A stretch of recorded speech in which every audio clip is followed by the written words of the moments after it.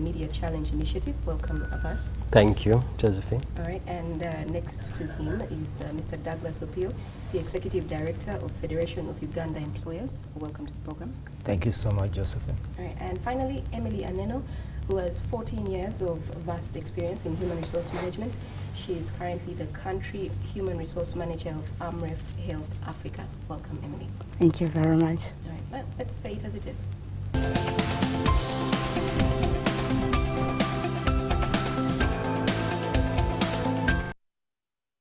In our conversation today, I want us to play a clip of one of our interns here at NTV, and she's openly sharing what her experience has been like and what she thought internship would be vis-a-vis what it actually is. Let's have that quick play. Because you can sue me.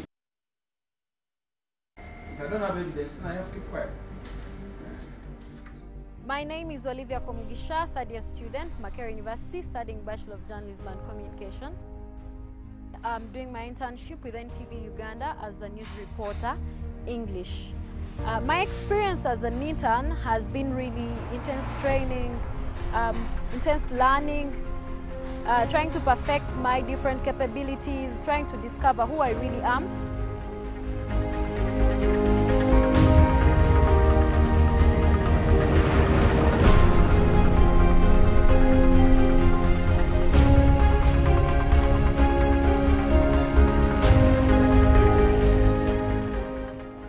Some of the challenges interns face, I'll not talk about myself in particular, but the different friends I've had, they talk about being overworked.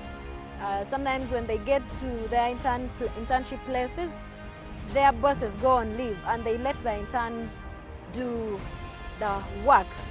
And then the other thing would be fatigue, because it's a whole thing to transform from the student kind of set up to, you know, the workforce. So sometimes you find you're fatigued because this is not what you've been doing on a daily, but as time moves on, you get used to it.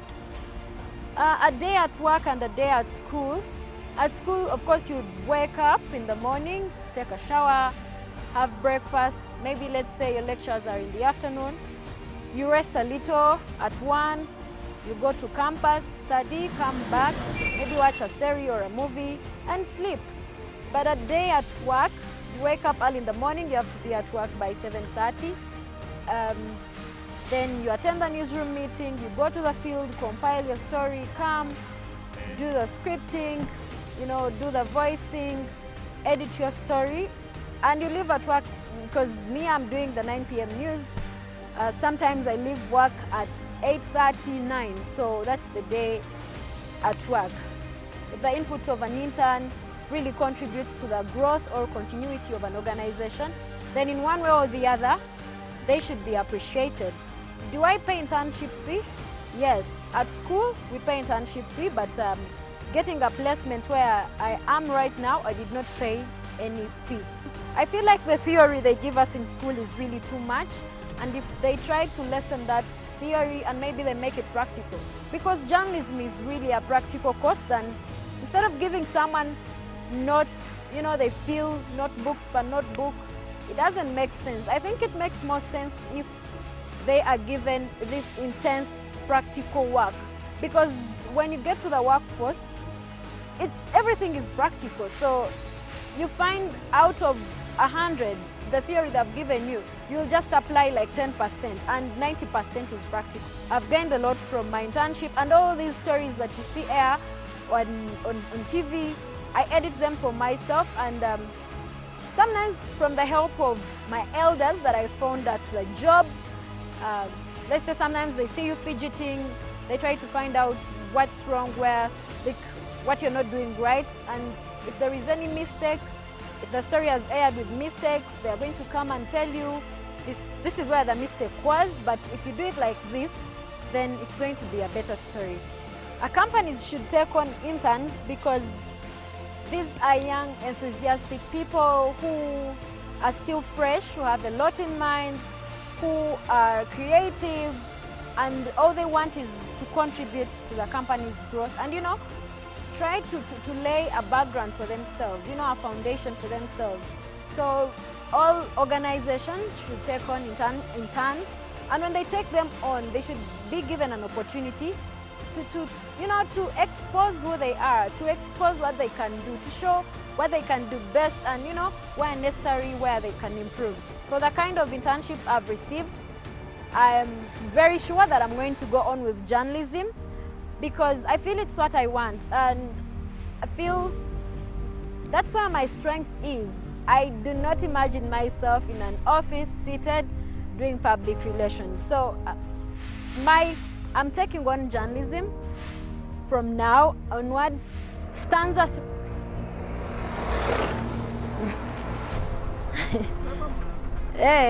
sorry. I ran. The third stanza of the Makerere University anthem says, "Do not forget, through all the years that you've gone through, the gates of the Jeff."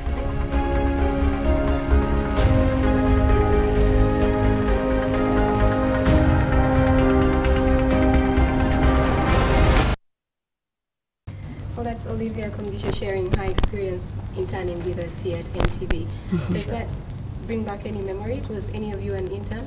Yes, I was. You were an intern? Yes, I was. What was it like? I was privileged to get to join an organization that really valued young talent. And so my experience was quite identifying with the one of Olivia. I remember I had an HR director who would challenge us, who would believe and say, you can do it. So I do remember one time when he went on leave, he left a note and delegated me as the HR director. Of course, I freaked out. How old were you at that point? Pardon? How old were you at that point? I'm not certain I want to reveal my age. We don't know what it was. Okay. That was 2002 when I was at university. Yeah. And you were an HR director at that point. No, I wasn't the HR. Delegated to be.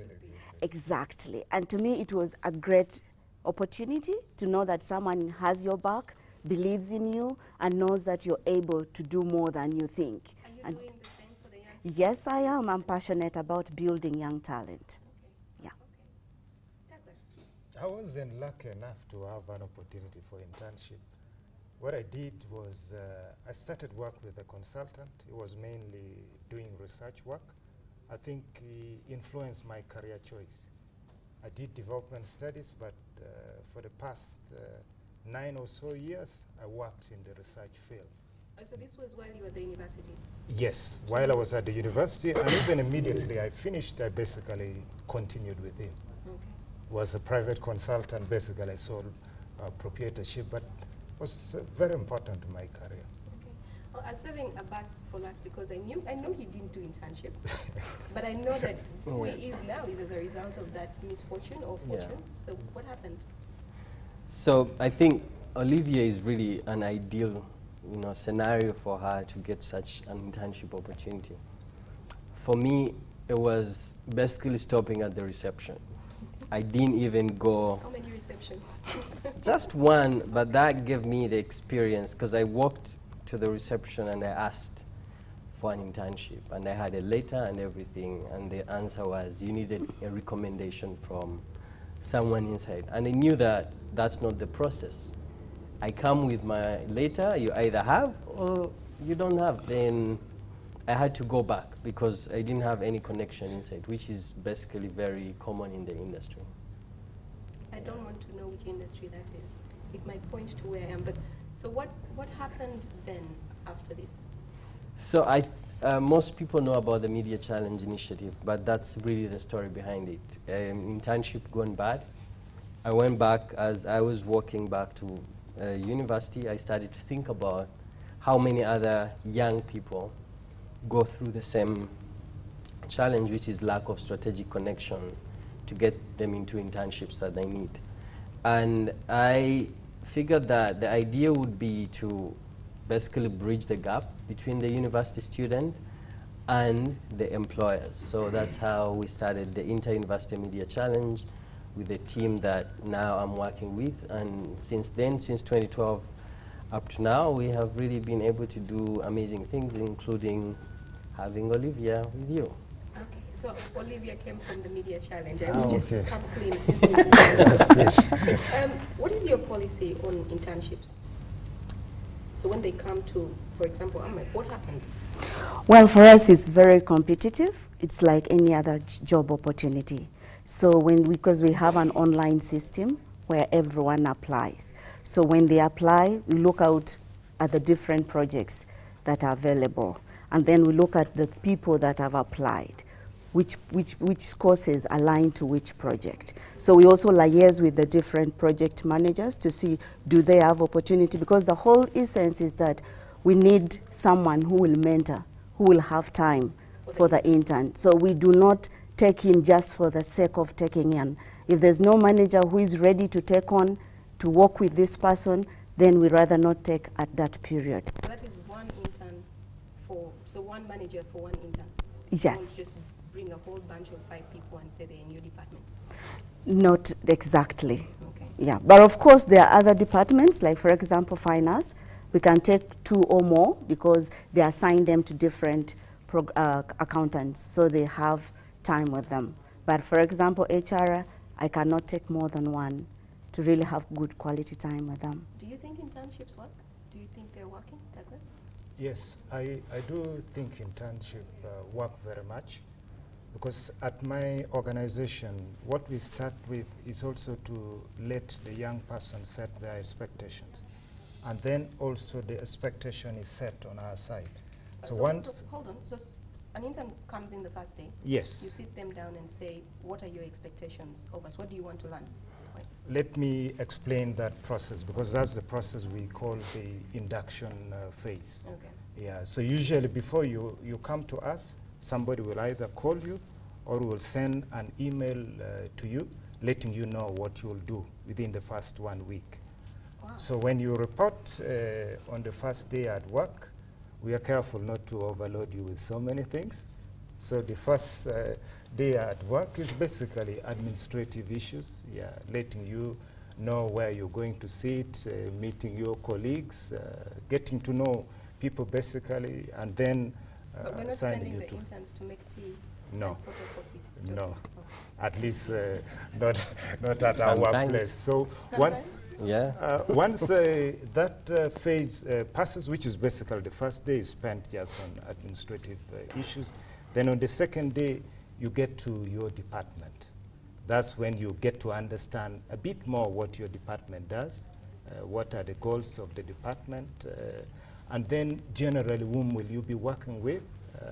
And then after that phase, when you understand the organization, you understand what your department does, and then we give you now the expectations from the side of the organization. So you would have set yours and then we set ours for you? Yes, this is what we expect of you, but also we want to know what you expect of us so that you can maximize learning during that period.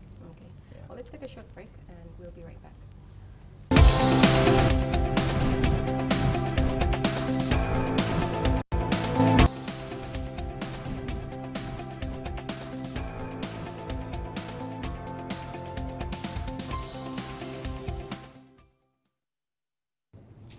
Welcome back. We're coming to you live from the Kampala Serena Conference Center, Nile Room, and we're talking about internships today. But before we go on, I could just take a look at some comments that were sent on social media.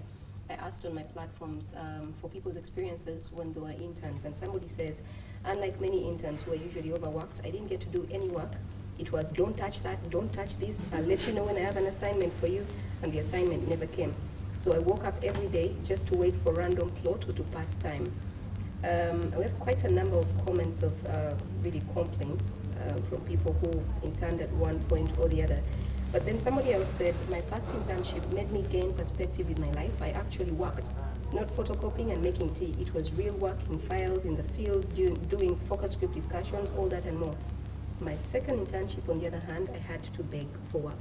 Well, that conversation continues on our social media platforms. If you'd like to have your say on what your internship experience was like, please head over there. My next question to you guys is, so hundreds of young people bring their CVs, right? Mm-hmm. Like a bus, some of them won't, stop at that the only opportunity they have is to stop at the reception. How do you pick from the hundreds of documents that you're going to find there as the HR people? How do you choose who gets to get in and who doesn't? I know that some people, I've looked at some of them, some people bring the form that the university gave them, they just put their name on the form and drop that one there. Others go ahead and write an application, attach their PLE results, S4. Some people go the extra mile. How do you choose? Well, people who have actually applied show you that they're very serious and they're focused, they know what they want. On our side, we rarely take those who only bring us the university letter because that's an obligation of the university. The question is, for you, what do you want? So even if you come along with the university letter, we ask you go back, write your application.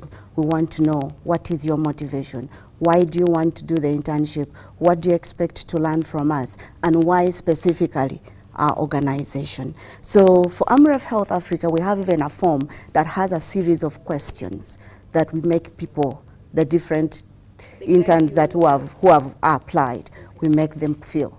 So when we look at the different responses, then we can qualify, as I already said, depending on which space is there. And also when we look at, for example, if it's a maternal health project, we can easily take someone who is doing something related with public health and all that.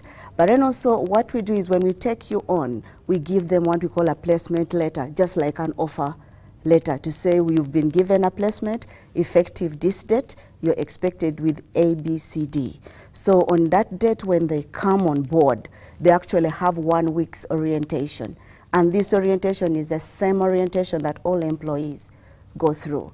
They go through the HR manual, we take them through everything, and they sign the code of conduct just like any other employee. Then we also introduce them to the different departments. So the next week after is when we now we call them deployment. We deploy them to their respective place where they're supposed to be attached. So let's hear from some of the people in our audience and get their thoughts on internship, thoughts and questions. Yes. Thank you, Josephine. My name is Juliana Kayaga from Strategic Engagement. One of the concerns that we have right now is that interns are not paid. Many people do not want to pay interns because they don't see any value coming out of them. But the problem goes back to the organizations. What have you put in place to make sure you get value out of this particular intern? We've done a study of skills gap analysis, and we've realized that actually people graduate and they don't have employability skills. So during the internship program, are you as an organization able to put in place a growth process that is actually going to impel this person to grow, to bring about results? Can you put in place performance agreements for them to say, you know what, this is what you're going to deliver, so they can actually get a feel of the actual organizational environment? So the question goes back to the organizations. How are we going to be able to get value from this enthusiastic and energetic and innovative space? Okay. Thank you. Internship payment. Actually, one of the persons who commented on social media said they were working up to 11 p.m. and they were never even getting transport. You know, what is this thing about payment? Should interns be paid? Yes, I think interns maybe not paid a salary, but they should get basic facilitation. What we encourage employers to do, some young people even find difficulty just reaching the workplace. They don't have transport to come to the workplace. Some don't even have accommodation because they have gotten internship placement far away from home. So we encourage employers to not to pay a salary, but to give basic facilitation. So if I was an employer who didn't want to pay, I would probably go through the interview process with them and say, where do you live? And Absolutely. Then if you live far, I'll say, we can't take you. There has to be something like a give and take. So Olivia is saying in her story that if you appreciate the intern, give them some kind of appreciation for the work that they do. Abbas? I think there are two ways to look at it. There are some organizations that are able to facilitate or pay. So that can be a small organization or a startup that is not able to, you know, pay salaries or pay stipend to an intern, and that can be understandable. But there are also big organizations that have structures and budgets. So I would imagine an organization like AMREF should be able to put in place, you know, a facility like that where An intern can get a lunch, can get, you know, transport, and or even when they are going to the field. It's important that there is that appreciation.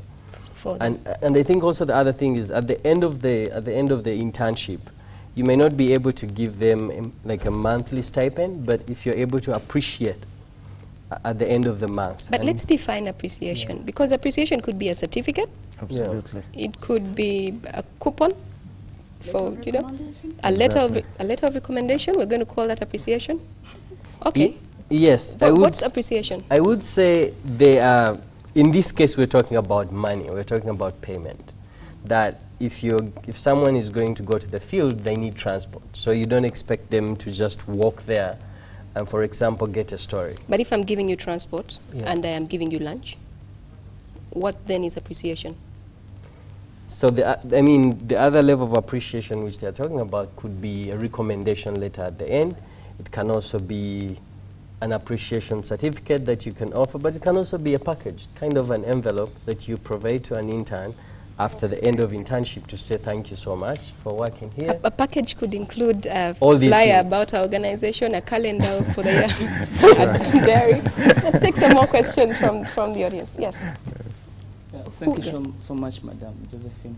I'm Nomus Lokranma from Kampala International University. Basically, my concern is about the relationship between the mentor and an intern. Okay. Should we call it a master-servant relationship, whereby an intern makes a mistake in the company, and should we say that an intern is the one responsible for the liability, or a mentor? That is my question to you. That's a good one. Slave and servant relation, master-servant relationship. Yes, who wants to take it? Douglas. It's not a master-servant kind of relationship. This is a learning environment, so to say, and it's not an issue of simply apportioning blame for damages at the workplace. Usually employers take insurance. So if employers have taken insurance, that means damaged properties can be paid for, whether it's a computer, whether it's a machine, or any other facilities at the workplace. But if a company hasn't taken insurance, employees generally do not take personal liability, unless it was deliberate. If I had an intern and I sent her to the field with camera work, I mean cameras and things, and they're quite expensive, and something happened to the cameras, what happens? That's a loss to the company. Usually you wouldn't expect the intern to pay for that cost. Pay for that. Yeah. If I sent an intern out and they got into an accident, what happens? Actually, the law defines that as still part of your place of work. Even when you're coming from home to work and you got an accident on the road, you're considered to have gotten an accident at the workplace. The line of duty. The same thing if you are going back home. So in this particular case, the intern would still be at the place of work. Only that now is working one of in the the reasons field. why some organizations are a bit skeptical about taking interns? Of course, there are organizations that might not want to take certain liabilities, given the kind of machines involved. You don't want a trainee playing around with it. Some of them also have insurance policies that prohibit that, basically. You can't use an intern, otherwise the insurance company won't pay for that loss. So there's a limit to which a trainee can use certain facilities at the workplace. Okay. Emily was lucky to be an HR director first day or first time doing internship, but in real life that doesn't happen really. There are certain things, your experience, I mean, for us she was very lucky, I should say that.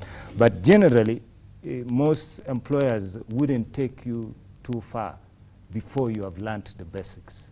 That's a little scary, because then what is the point of internships? Because then if Olivia came to intern with us, then we're not able to allow her to touch a camera, allow her to touch a computer. She'd probably just be sitting in meetings and looking at us. Maybe let me clarify something. Those are basic tools of work, and the loss on the employer is minimal. So computers, all these basic gadgets, cameras, no employer would prohibit you from using it. But there are certain things. There's a lot of hmms from the audience because they disagree. Yes, Emily? Okay. In in my view, the relationship shouldn't be master-servant. No, it's not. Because internship is a mutual thing. Here is this young person coming to learn. And it is our responsibility, whoever has been assigned to mentor this person is supposed to give the best learning, because this person is coming to discover. And they're prone to make mistakes because they don't know.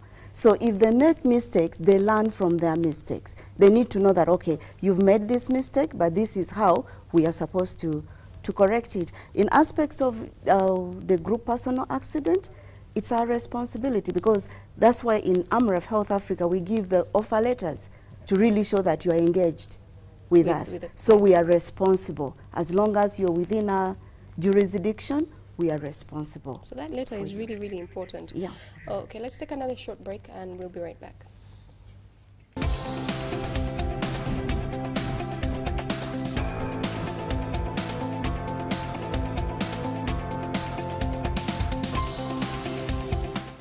coming to you live from the Kampala Serena Conference Center, Nile Room, and we're talking about internships tonight. Our time is very, very quickly running, and I want to talk about quite a few things. There have been complaints, and somebody actually sent this to me and said, I need you to have them talk about it. Employers discriminating against particular universities. So when Makerere sends interns, yeah, we'll take them. UCU, yeah, we'll take them, and a couple of other universities.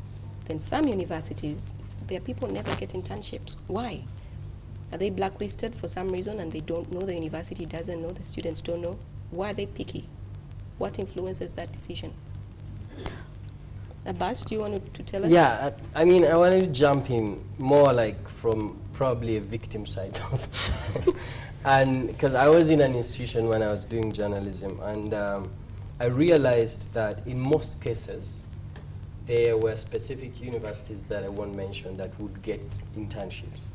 And it was really hard to understand why some of this kind of thing was happening, until when we started our work and we started to do some research and realized that there are times, I think, when we had some institutions really performing very well. So it's about performance. And their students would come in an environment and create impact. So that would kind of create bias. And over time you had either, managers or human resource or editors or anyone who would say, we love students from this university because of this level. And we love people from this university because of this and this and this. And from the work that we've been doing in the universities, we try really to make sure that this is also understood, so that the performance is at the same level, that it's really hard for you to choose, like, or to prefer, to have like preferences. Okay. Well, I've seen, we had a secondary school that came to us recently and said, we'd like to give you a senior, I think it was senior 5 students, for them to do a 2-week sort of internship program with you. Should internships start earlier than university? Yes, I think internships should start early. As early as what? As early as even primary school. Okay. Yeah, because it's about making a career choice. So bring your child to work day. It's possible. It could just be a day at a workplace. That's enough to influence your perception of where you want to go with your life. Okay. Some people come to internship and you perhaps realize, I don't want to be a journalist. Well, Olivia wanted to be a journalist at the end of it. Don't bias people who are listening and their practice. Now, I'm just giving an example because we are in a forum with so many journalists. Of course, you're doing quite well here. They're happy. They like journalists. But what I'm trying to say is that it influences your perception. You then envision the kind of person you want to be. And that can happen quite early. Right. Could just be when you're very young. That's usually when we form our opinion. I've told you for my case, I had the opportunity to do my first work with a gentleman who was a researcher, a sole proprietorship. But my career since then has been in research throughout, not until recently when I became the executive director. So it can have a huge bearing on how your life turns out. So the earlier the better. Yes. Emily? I would slightly disagree. Okay. In the sense that for these other classes, especially the secondary level, I would encourage more of career guidance so that they get to know the kind of courses they are going for and what kind of jobs they'll get at the end of the day. So the internship bit, it's very difficult to get an S4 to come, for example, in our setting of the health sector, it becomes hard for them to really get a grasp of everything. So to me, the university bit, especially because for us we take on from second year, because that way it helps a student to align. Right. Abbas? I think it's different because I prefer that we really start early. I have a friend called Benji. He runs this Boundless program, and they are equipping teenagers with practical skills to start early in computer, you know, CV writing and everything. And I think the moment you're exposed at an early age, when you have like this passion of becoming a journalist, you run through. If you're able to come and spend, you know, like a week or a day here, even if you're just watching or even if they're just sending you to photocopy something, at that time, that's really important. And if you're not able to do, the reason why we're having high levels of, you know, like lack of skills is because people start late. When you pick up at the university to go to look for an internship, sometimes it's really, really late. And by the time, if I send you people in your organization and you find them lacking, that's how the biases come in. So for me, I think it would be really a great idea to have such a policy in place where we start early. Well, let's take one or two questions from the audiences. Thank you so much, Josephine. And Emily. My name is Clinton Tumanye, and I'm a journalism student from Uganda Christian University. Now, I'm in my third year, my final year, and this is the time when we get to do our supervised internship. Now, gender favoritism is something that is a public secret. I applied in 2 organizations for my internship. That's NTV and one other organization. And, and I'm glad that I'm currently an intern here at NTV Uganda. But the other organization where I applied, there's a gentleman who was receiving our letters. He kept on quashing my papers. He threw them away. And I probably thought maybe my CV wasn't good, maybe I didn't have the qualification that they wanted, which was fine. But then a classmate, a female, came to me and said, help me with my application, which I did. And that wasn't bad because they accepted her one day after. 2 days after, 2 more girls were accepted. And I still thought maybe this organization only wants females. But then a week after, my classmate who had helped called me and said that the gentleman that had helped her get the placement was in her inbox requesting to meet her private hours, private arrangement to discuss business.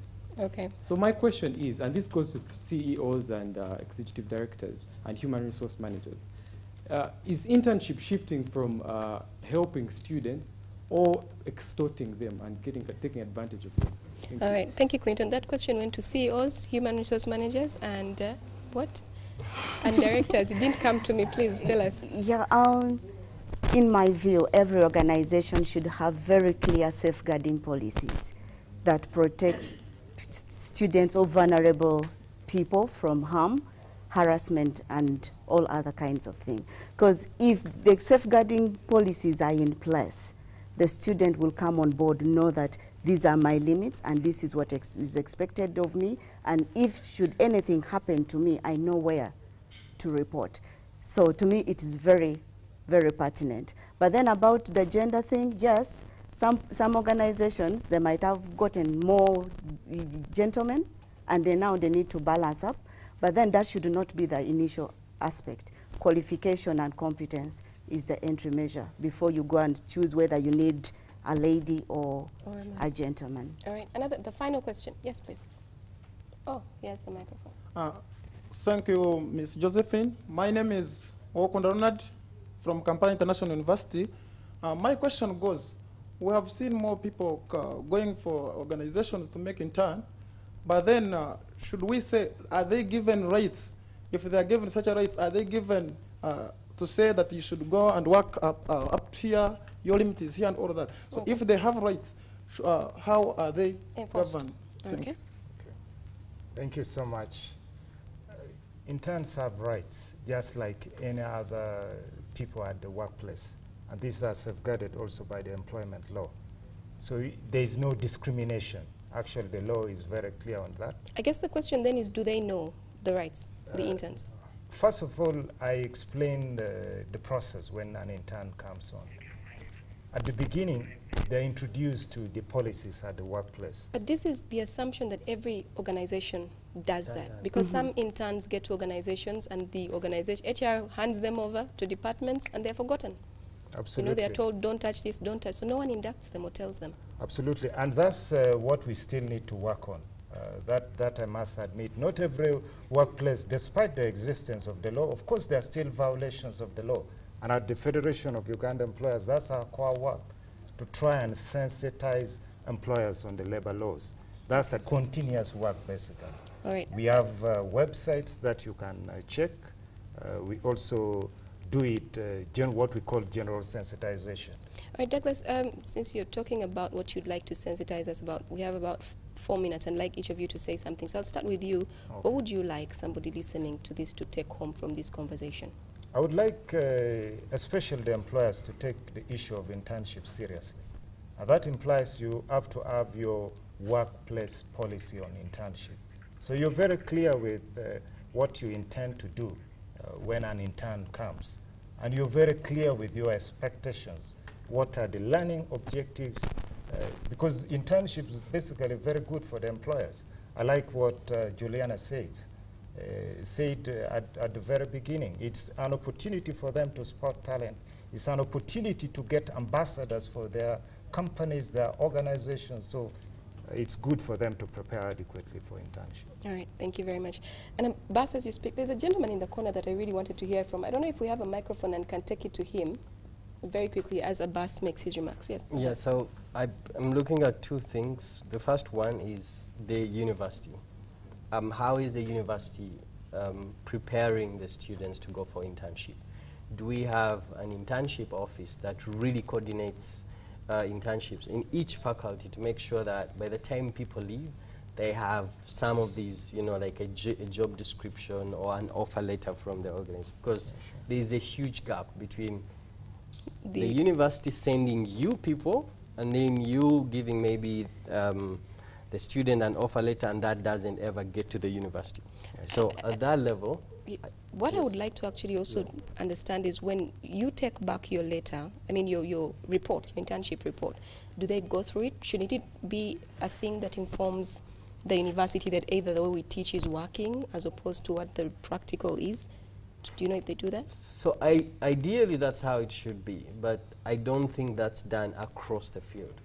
So my point is that there may be some universities that are really, really out there doing like supervision of their interns and everything, but there are a bunch of others, many that are not doing that, and that's where we have the problem. So looking at how the university is preparing for the internship program and then coordinating with organizations to make sure that the expectations are very clear, that we have that connection there, so that by the time the student comes to the organization, really everything is clear, the laws are understood. And someone is following up. Yes. All right, thank you, Abbas.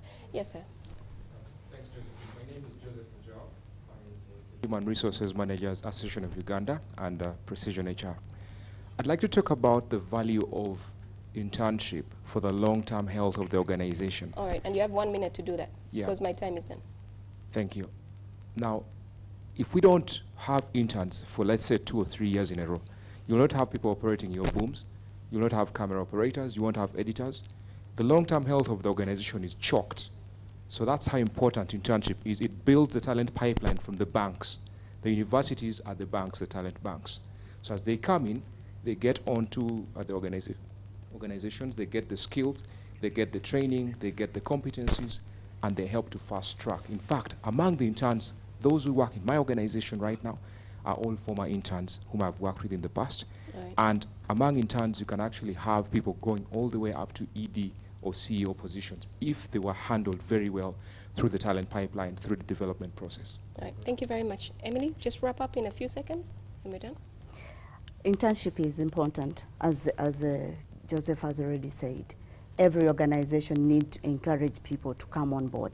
But also as an organization, we have a responsibility so that the students get value for their time with us. They have a right to be protected. They have a right to be in the organization. Secondly, each organization, and also to the students out there, make sure you have an offer letter. That way you'll know that you have an attachment to this organization. Because if you don't have any letter that has officially been given to you, then you don't belong. Yeah. And also I encourage people, go through the right channels. Don't use the back door. And that's why you see you end up being harassed, you end up being taken for business meetings, which are not necessary. All right. Thank you all so much, and all of the studio audience for participating. Well, that brings us to the end of this show. Our time is fast spent. Coming up is NTV Weekend Edition with Sandra Twinorio.